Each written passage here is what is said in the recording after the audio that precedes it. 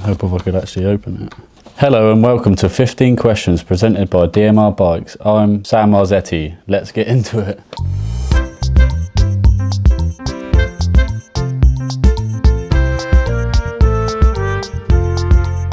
What is your off-road mountain cycling origin story? Jesus, that's a mouthful, isn't it?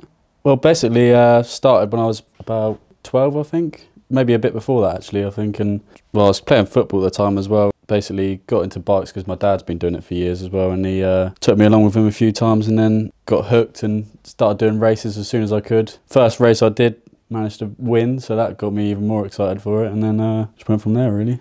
Are you excited to be riding for DMR in 23? Yes, I am. Sick. Love the brand, loved them for years. Had a set of DMR V8s on my first bike, so stoked to be riding for them now. Do you remember what the first ever DMR product was? Did that come out in 95 then? Because I see this has got 95 on it. Some pedals? Or bars, I was thinking. Oh, really? Interesting. Pineapple on pizza, yes or no? It's a yes from me, definitely. Can't beat a good Hawaiian. Love it. What is your preferred mountain biking location? Somewhere nice and hot with big hills and ski lifts. Not around here. What is your favourite DMR product? Ooh. I like the silver stem. I like the classic silver Defy stem. I think it looks quality. As soon as I put that on my bike, I was like, that is cool. Sets it off nice, especially in chrome. If you were to make a sandwich using 2 slices of bread, if you cut it in half, do you now have 2 halves of a sandwich or 2 smaller sandwiches? It's still just one sandwich, really, isn't it? You can't make one sandwich, cut it into 2 and then say it's 2, can you? No, but they're just 2 smaller ones. Yeah, but it's still just one sandwich, isn't it? If you had one human and you cut it in half, you wouldn't have 2 humans, would you? Yeah, fair. But it's still one sandwich, isn't it? What is your favourite mountain cycling related injury that you've sustained during your time of biking? It's got to be, I dislocated my finger pretty good, like literally got it diagonally across. I've got some good photos of that if you want to see. Literally like across sideways like that. Basically fell off, put my hand under a tree root, got up, looked at my hand and it was, my finger was just sideways like that. Luckily my dad was stood at the side of the track as well and he was like, got a photo of me, stood there, my finger just sideways like that. Which finger was it? My middle finger, still swollen now and still twisted. This hand's just buckled. Which produced a greater level of pain, breaking your thumb or taste testing a low-hanging tree at trail shredding speed?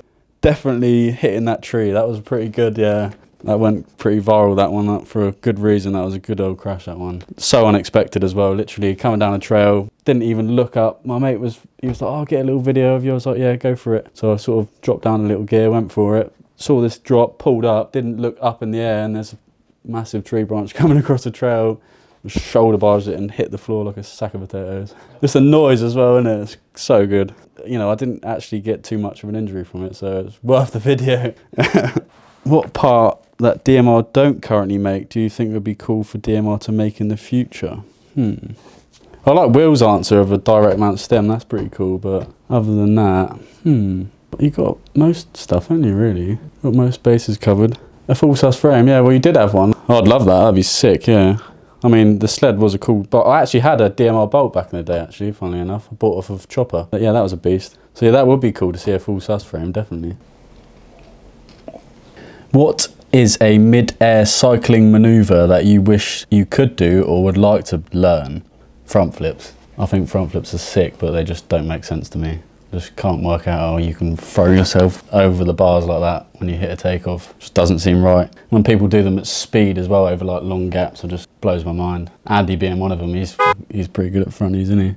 If a bear and a shark had a fight, which would win? Shark all day. Yeah, well, unless the shark's on land, then obviously that's going to be a beat shark, isn't it? I think that shark's going to beat a bear, isn't it? What a stupid question. What is your perfect meal deal selection? And another stupid question. My perfect meal deal selection obviously varies depending on what meal deal you're looking at. I'd say you can't go wrong with like a chicken Caesar wrap, an iced coffee with a snack of, I'm gonna say I'm like, act like I'm really healthy and say like a bag of fruit, but that would never be me. Probably just a bag of crisps. Do you have any MTB related pet peeves or anything that leaves a nasty taste in your mouth about our sport of riding bikes in the woods? Don't know really. I don't have much hatred. What do I hate? I can't think of one. You don't have to have one. No, I don't think I do. I think I'm like lacking hatred. I like bikes. I like everything about bikes really. Would you rather be riding your bike than answering these stupid questions? Yes, I would. I'm not a fan of this. I'd rather be riding my bike, not talking to a bloody camera. And that's it, thank God.